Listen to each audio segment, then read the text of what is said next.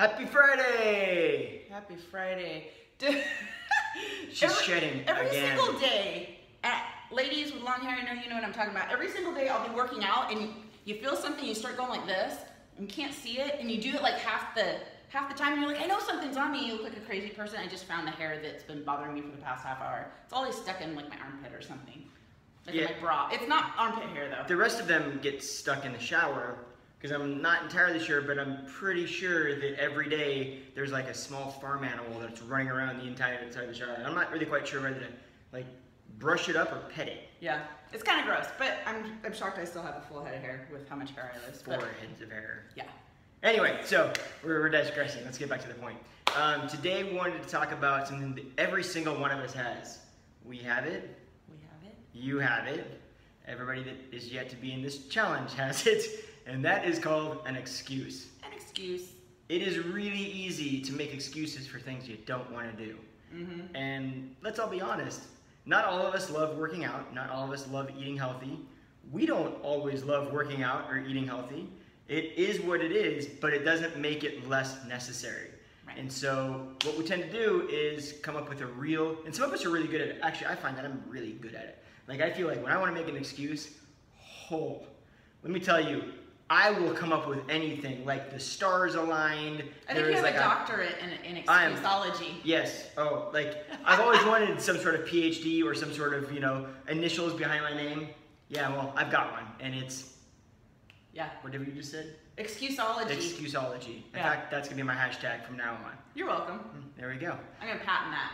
There you go. Whatever, or copy. And then like sell it to I don't something. know, yeah. Anyway, so what we want to know is, what are your excuses? Like, why have you not gotten a workout in?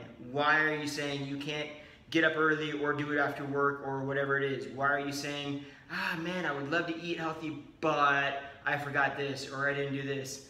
Last night our excuse was, hey, it's Thursday night, we have a church group. I don't have to eat dinner. They'll bring snacks and we'll just eat snacks. And it's all there, so, I don't want to make them feel bad. And I'll eat an entire plate of cheese and pretzels and everything. Yeah, everything that I probably shouldn't be eating. And I'll feel good about it because, it's okay. It's in balance. I do that a lot too. Well, I got to keep it balanced, right? Yeah. And my balance ends up 60-40, 60 junk, 40. That's not balance, right?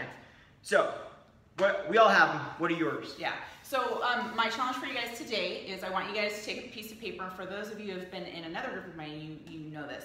Take a piece of paper, fold it in half. On one side, I want you to write down 2 excuses. So like, for instance, my excuse today was, I'm still sore from this week, so maybe I just need to take a break. And then on the other side of that folded piece of paper, I want you to use like a word of affirmation or change that around, like, by getting up and moving my body, I'm gonna be less sore. Or, hey, I can't resist donuts, because donuts are delicious. But on the other side, I can say I absolutely can. I have the means, I have the why, I have the purpose to just say no, because my end result is greater. So find that excuse and then find a solution to that excuse. Like, I make excuses not to get my workout in. Well, now I know I need to get my workout in first thing in the morning, so I will eliminate that excuse, whatever that is. Sometimes we actually call ourselves something and we create something out of ourselves, right? I'm not a morning person. Yeah. Really? Sorry, why are you not a morning person? Right.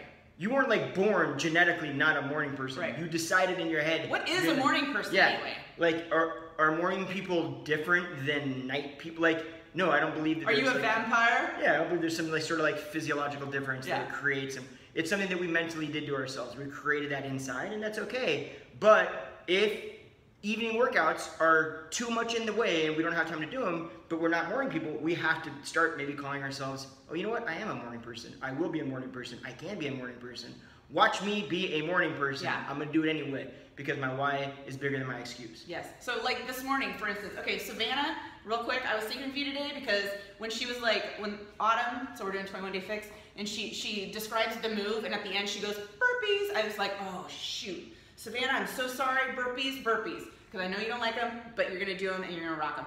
But today, nobody likes burpees. Today my workout was honestly my least favorite workout. So I woke up first thing this morning going, oh, I got to do that workout. I hate that workout. Flippin' hate that workout. Oh, I don't want to do that workout. And then I came out and I'm like, I love this workout. I I got this workout, let's do this workout. Because it really is what you think about, you bring about. If you're thinking that it's gonna be negative, it's absolutely gonna be negative the whole time. But if you kind of force yourself and you kind of trick your subconscious mind to go, I love this, because it doesn't know.